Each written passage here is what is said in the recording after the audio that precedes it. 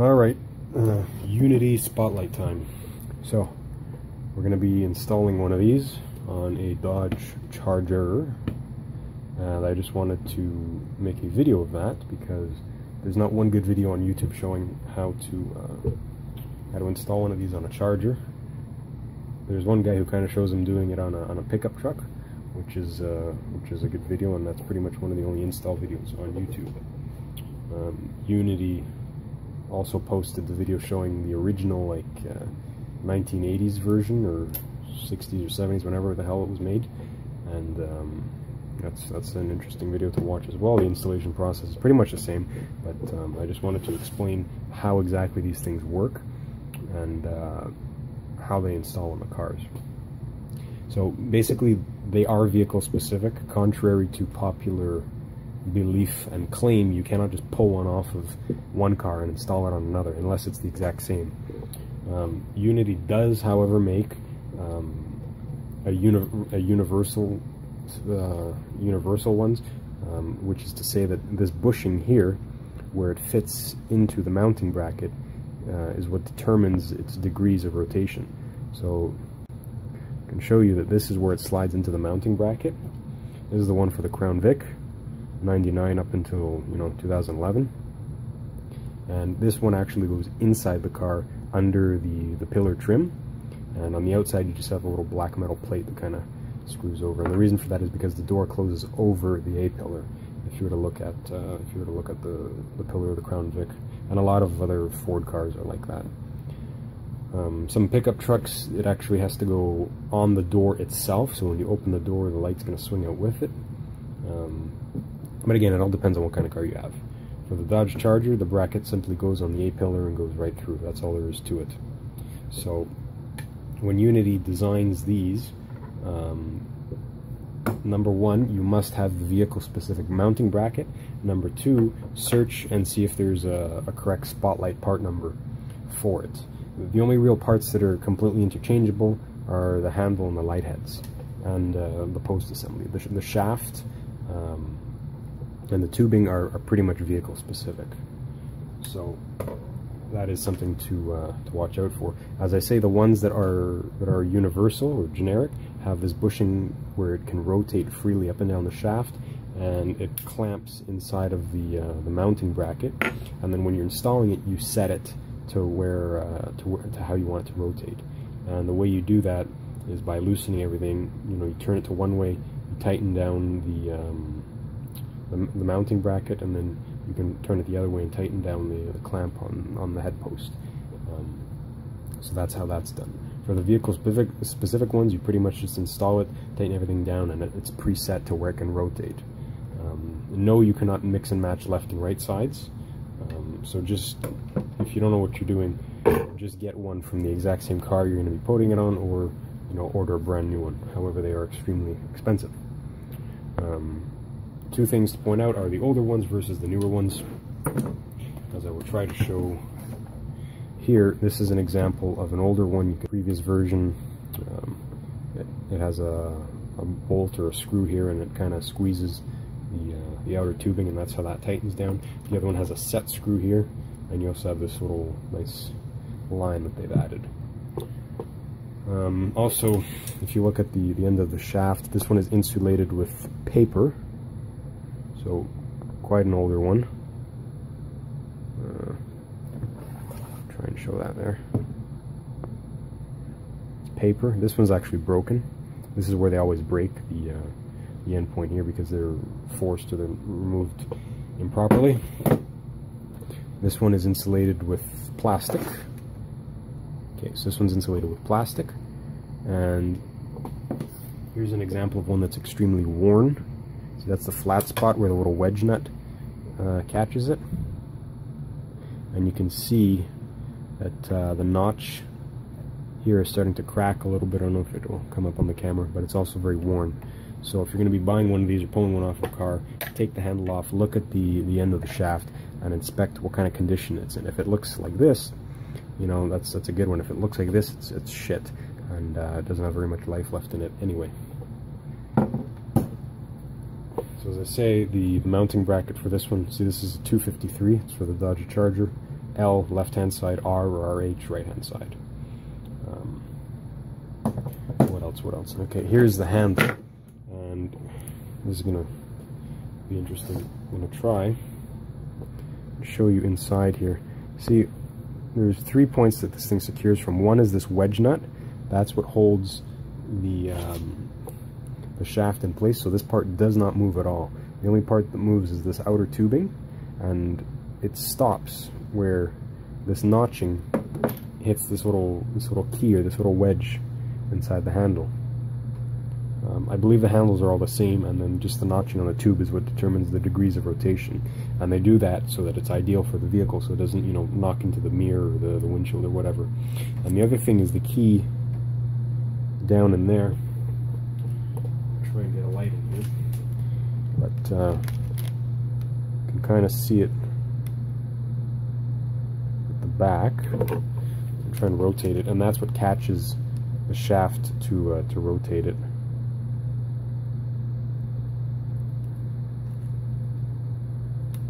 I don't know if I can get it on video, but it's way down in there, and as you turn the handle, it turns around and it catches this guy here, and that's what turns the piece on the head post. As I say, this one's broken. You can see it's snapped off, but there's actually one tube on the outside, another tube on the inside, and then a third tube within that, which is what rotates, and then this in turn rotates. There's a little gear assembly in here. You can take this screw off carefully, because you can see this one snaps, and that's what allows you to put some grease in there in the gear assembly. Very, very finicky design, a lot of little quirks and moving parts and things to be aware of, things that need maintenance, but when taken care of and installed properly, they work and they last for a very long time. Unity's been making these since the 1930s, I believe, and they were at one time very common to have on your car, because cars were very shittily made, and the lights were not very powerful, and people were driving into trees and deers and shit at night. So to have a spotlight on your car was a very common feature. And then, of course, you know, they became iconic for police cars and such, for scene illumination at night and looking for addresses and that kind of thing. So they were actually meant for just, you know, regular everyday cars before they started being used on emergency vehicles. Still, you'll see a lot of guys that have trucks and things will install these for working at night. They're extremely helpful. The other thing is the light heads themselves. There's a couple different flavors that they come in. This is the very plain black round one. You know, no logo or anything on the back. They do come in chrome. It's not metal. It's actually plastic that they put into a little chamber and, you know, fire metallic particles of it, and that's how you achieve that plastified chrome, which is actually this one over here. However, this one has the nice Unity badge on the back, 325-380. That's what this one's called. That one has a part number as well. It's what is it stamped on there? The SO4. Yeah. That's what that is. I like this one better. These ones come in black too, but this one just looks a little bit nicer. That's about it. This one has 3 screws on it. The other one just has 1 at the bottom, and it comes off.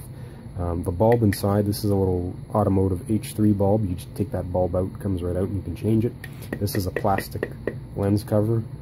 Oftentimes you'll see these all nasty yellow, and that's because the UV from the sun rots it out. So, you know, after 20 years that'll happen. This one is just a complete glass sealed beam. The bulb is effectively the same thing. It's just, you know, a different style. Very old and retro looking. I don't like it. The best thing to do is, you know, put an LED in this. Way more powerful, draws significantly less power, and it's just a better thing all around. In my opinion, all of them should have LEDs. So that's what I'll be doing. I'll be changing it out and installing the LED before I install mine. Other than that, that's pretty much it. I think I covered just about everything that I learned in my search for how these go together. So again, the main things to look for when you're when you're installing one is that you have the correct mounting bracket and the correct spotlight itself. You have to get the spotlight from the same car. Search the Unity website. It's a little bit weird. They're working on it. They're updating their site, and the search system is getting better.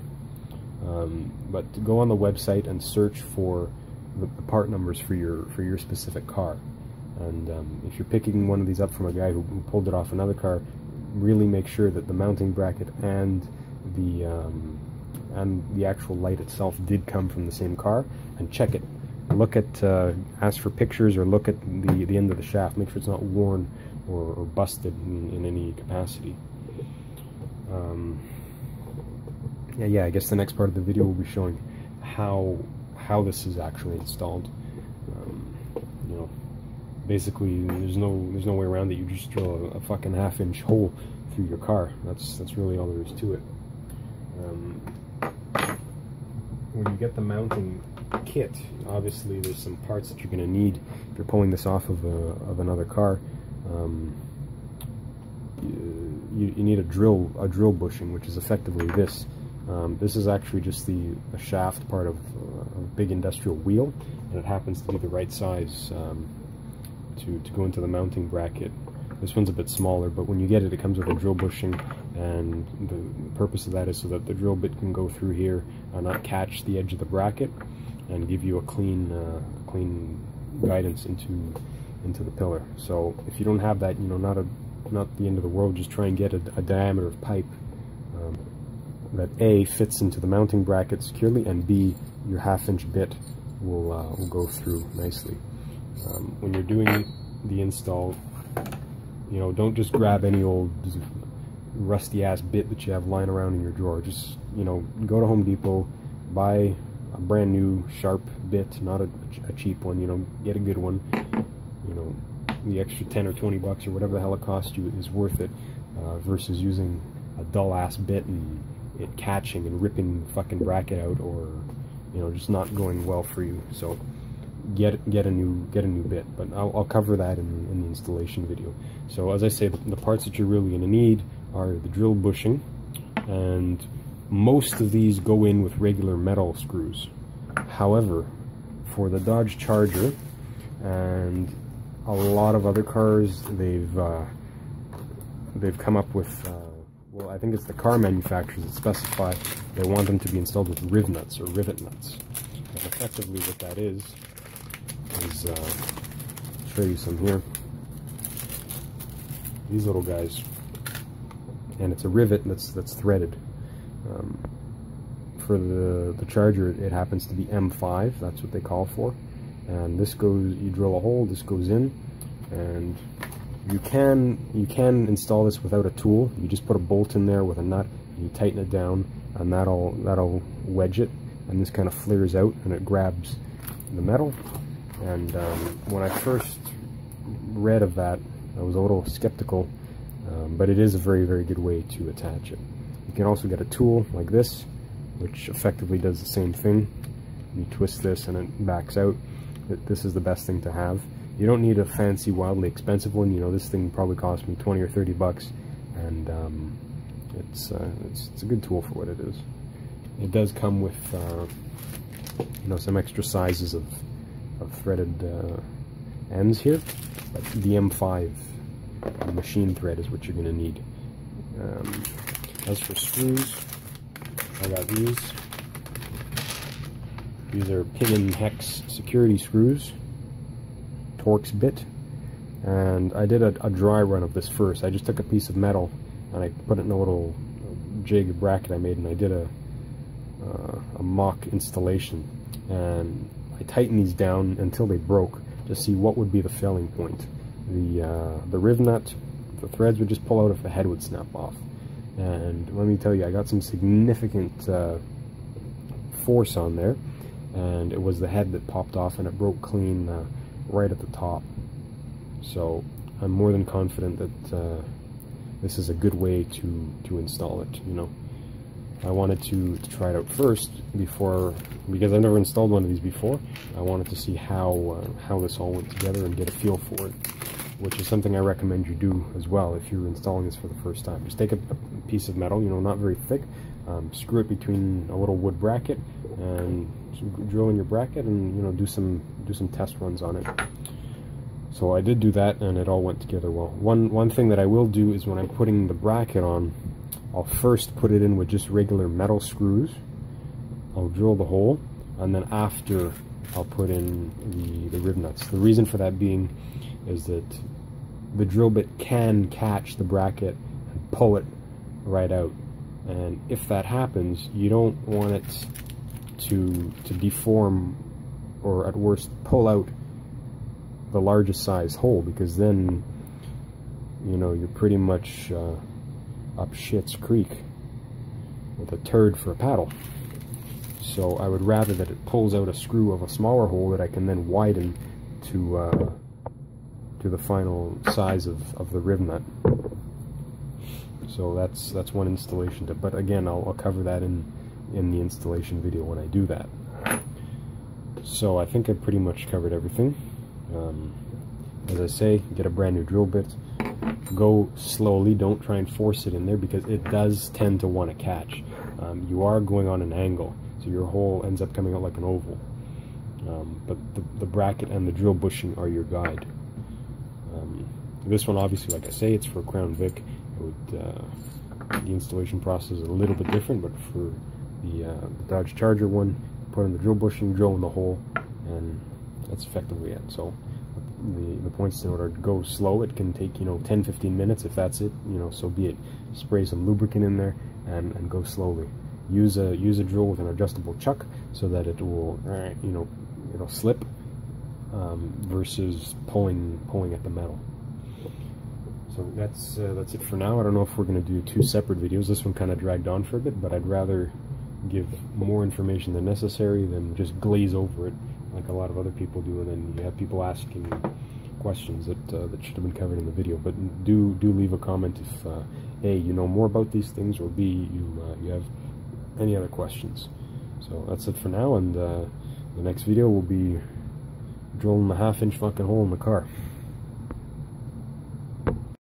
Alright, so spotlight installation time. Got the template here.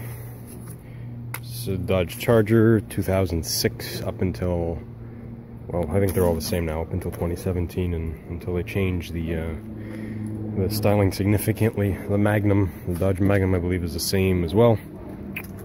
It's the same template, same bracket, angle of the pillar is the same and whatnot. So the first thing I'm going to do is pull off the trim on the interior. Now we can start working it out from a corner, and the whole thing should just pop off like that. You can see there's some of these clips like this, and then in here there's one clip that kind of looks like that. You can see it's a bit mangled from removing this, but it snaps into here.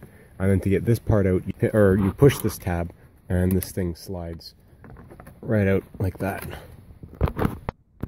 Okay, and now we can just remove the piece over here. I'm probably going to have to put that back on when the drill bit comes through, just so that it pokes through the pillar trim properly, and I know where to align it. But other than that, that's about it. It should come through somewhere here. We're just going to want to be careful that it doesn't hit this strap for the airbag and any other clips. Other than that, that's about it. So let's get started. Okay, so this is either going to go very nicely or catastrophic. So the template itself, number 8548 from Unity. You can the Unity website, they're working on it, they're improving it. So the best way to get information is to send them an email, and they'll get back to you pretty quick. That's what I did, and they're pretty good about that. And they emailed me the link to the template. I haven't found anywhere where you can search for it. The only search result, or the search query now, is for the reverse search for the brackets and the vehicle specifics. So looking at it, it says place it 10 inches up from base of post, and this along the edge of the windshield. So we're going to measure from here 10 inches up, and that'll be the corner of the thing. Okay, so we got the template printed or taped down with some painting tape, or you can use masking tape, and we're going to go ahead and mark these 2 points where we're going to drill for the holes for the securing of the bracket. So one thing obviously I wanted to mention is that if you're printing this, make sure that you print it properly, meaning that you print it actual size, not to scale or full page or something like that. Otherwise it's not going to come out in the right proportions. And obviously when you hold up the bracket to it, the holes should line up like that. Now it says place along edge of post at windshield. I don't know if that means go over and touch the windshield or just along the edge of the post. But looking at it, if we put it like this, we do have some room to move it around. I don't want to go too close because on the other side it might not come out at the right point. Oh boy, okay, I think that's as good as it's gonna get. I guess the only thing we have left to do is drill the 1/2 inch fucking hole and hope that this works out. So we'll mark these center points here.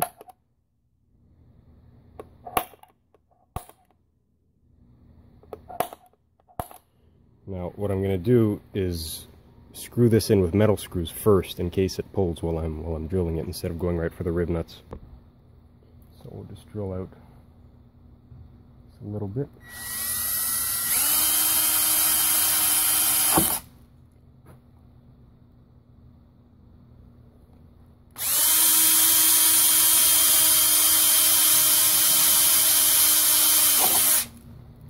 Okay. There's 100%, no going back now. So I'm going to take these metal screws and drill the bracket in. Okay, that's on there nice and tight. Oh boy. Okay, now for the fun part. Get this guy in. Nice and tight.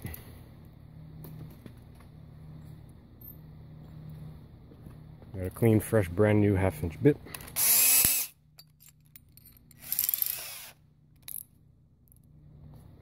And we're going to go for it. Now, we're going to set our chuck so that it slips.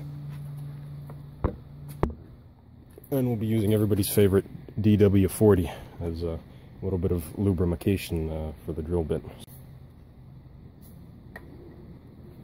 So I don't think I'll film the whole thing because it's probably going to take a little while, but hopefully we don't bust the windshield here or anything.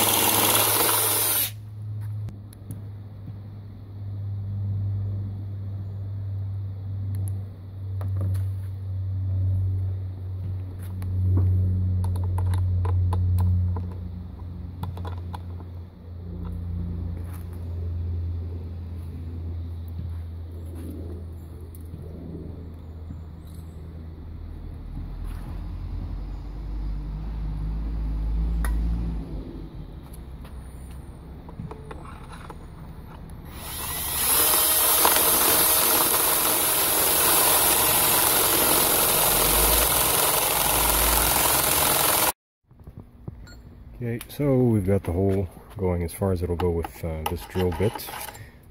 Now we have to switch to something a little bit longer so that it can go all the way through. And we have this here mighty Bosch drill bit. And there's actually like 3 layers you have to go through. This first outer layer is just a very thin trim, and there's one in between that, and then the final layer over here, this white part over there. Finally, right fucking through. Put the trim back on and drill right through that too. Put a screw catcher bowl with cloth on top to catch all the metal shavings, which are left with after drilling the hole. I'm going to collect these shards and then install the rib nuts. Okay, so we drilled out a 9/32 hole for the rivet nuts. We'll go ahead and apply those.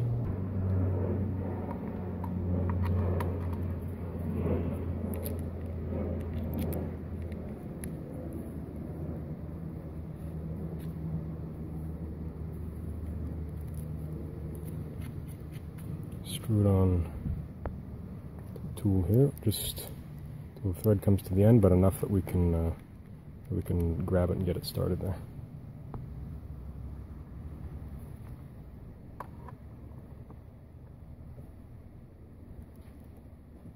And you'll kind of feel it when it gives right there. You don't want to go too much because it'll you want to over crimp it. And then we just back it out like that. And it will not be going anywhere.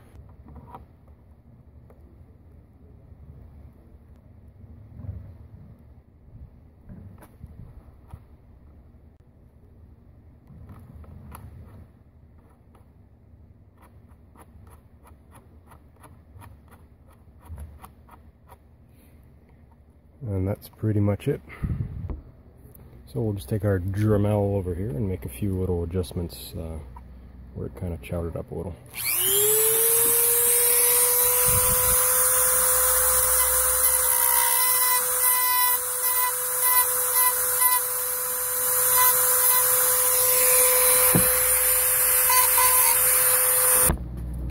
And do the same thing where it came through the trim here. We can even just take a little lighter and singe off the edge. Okay, so we've hit a little snag. So when I put the bracket on and I try to push the spotlight in, the bushing isn't quite making it, which means the shaft is hitting upon something, and it's not the outer hole and it's not the inner hole, it's this center piece here, that heavy gauge steel. So I have a little extended Dremel bit, and I'm just kind of filing that down until I work it out. On the shaft of the spotlight, I've just drawn with a Sharpie so that when I stick it in there I can see where it's scratching. It's going to remove the marker and show me where I need to file down. So we'll go ahead and try it again. The rubber gasket. I have ordered a new rubber gasket. This is the one that came with it. But, it's a little bit dried out. It'll still work fine, but I'd prefer to replace it altogether. Plus I think the current one is a molded piece made specific for this, where this just looks like a piece of cut rubber. And I suppose if you really wanted to, you can just trace it on a piece of rubber and cut one yourself, but you can just order a new one from Unity.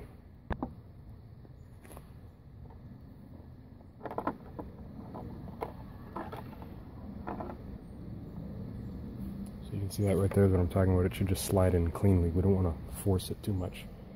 And that's because the shaft is sticking on something, and we'll see on the Sharpie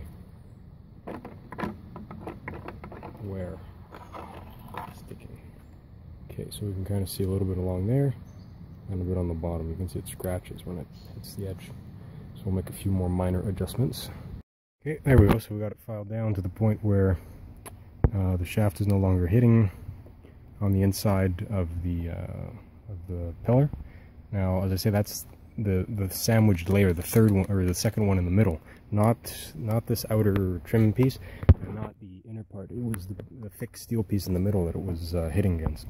And you just got to go at it slowly with the Dremel. Not too much, because you don't want the shaft to have too much play.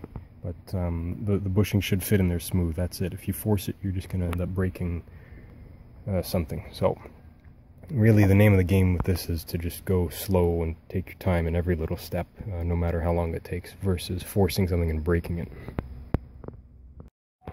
And the other thing I just did was drilled a little hole above there and stuck a rubber grommet, and that's where the wire is going to pass through.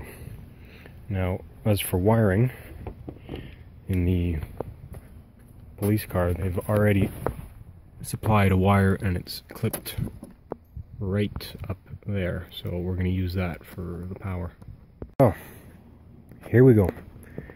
Finally got the damn thing in, and it's dark. Took me the better part of 3 hours. It was not as easy as drilling a hole and putting it in. Where the shaft goes through, it kept hitting against the inner part, the post. So I had to very carefully work that with the Dremel.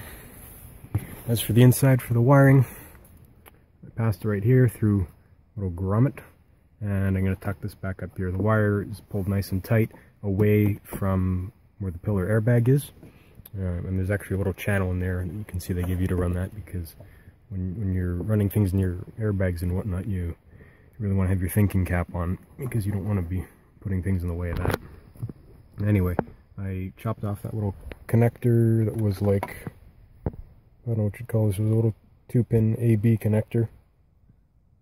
26, that's the only number on it. 26mm 2-pin, I don't know, whatever. It looks pretty standard, only has one in there for power. I chopped it off because I don't have the other end of it, and I think this is a better way to secure it with these things. So that's going to get tucked up under there, and that's really all there is to it. The other thing that I haven't put on yet is that little rubber wedge with the with that clamp bushing. I have that coming in the mail, along with the a new seal, a rubber gasket for it, so we'll put those on. And of course the LED bulb. What we have in here is the halogen bulb, and you can see it works very nicely. Okay, final daytime video. How it turned out. Here's the shaft.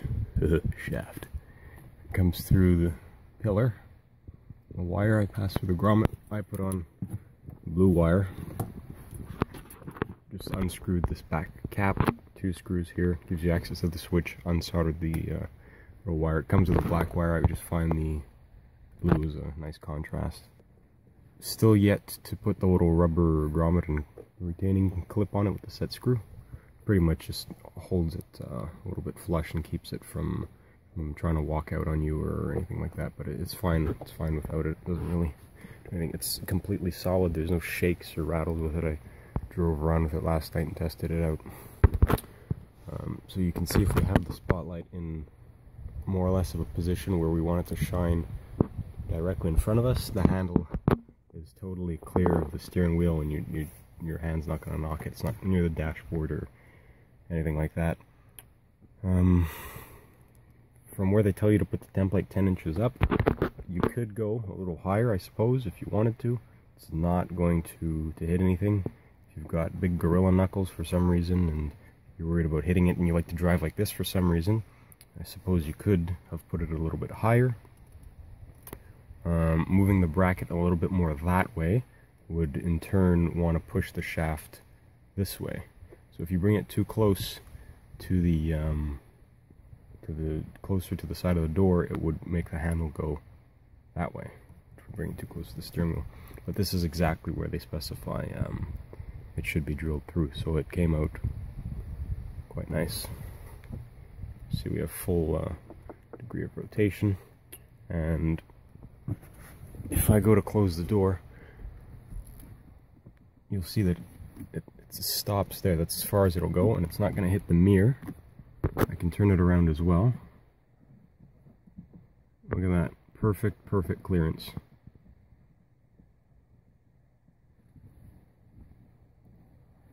Perfect. Every time. Same thing if I turn it towards the windshield.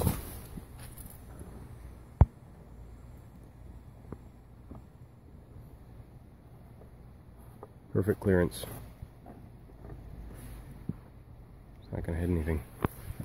So I guess if you wanted to drive with it in a stored away position, that would be it, and the handle is just completely that way. So if it's like that, then the handle is closer to the steering wheel, but you can still operate it. That's pretty much it. Take a look at it from the outside.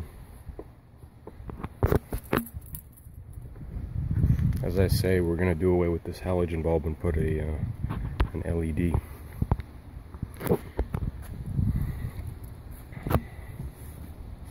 can see the bracket sits just a little bit above the plastic for the mirror bracket.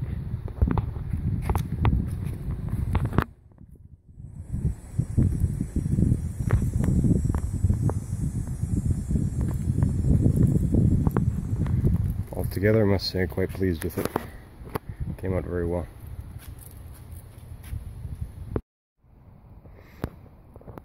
And there's what it looks like finished.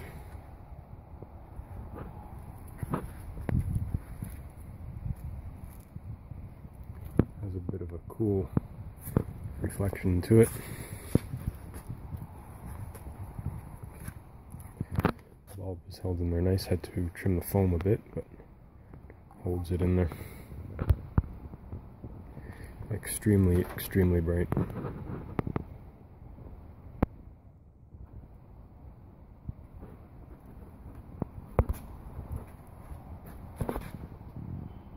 So here it is, the Whelen LED bulb, 2-degree spotlight. So you can see it's pretty focused. Travels quite a ways. Good for spotting out deer and whatnot on the road. Turn my headlights off completely. That's just the spotlight. Get up away from the street light here. Okay, this is just the spotlight. Shine it up on a tree there. It's, I don't know if it's brighter than the halogen as much as just more focused. They do come in an 8-degree or a spot, but I find this one is just very well focused. So that's what it is.